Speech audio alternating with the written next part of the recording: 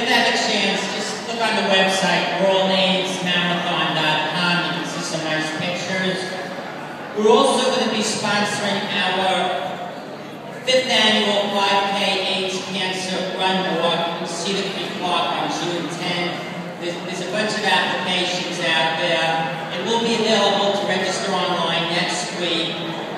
And it's really a great run. It's a run walk.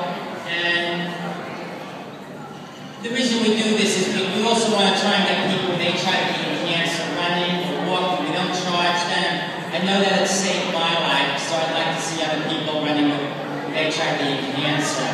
Also, way in the back up there, sort of hiding, you just focus as far as you can to the back bleacher.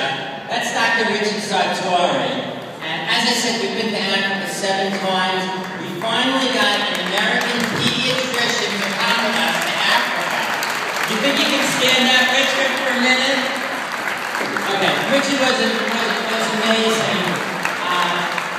He examined 56 orphans. He donated $500 for medicine. And we're planning on honoring him as America's Hero of the Year in the Richard M. Brodsky Foundation. We're going to do a local fundraising dinner, hopefully in Greta or possibly nearer to his office in Garden City.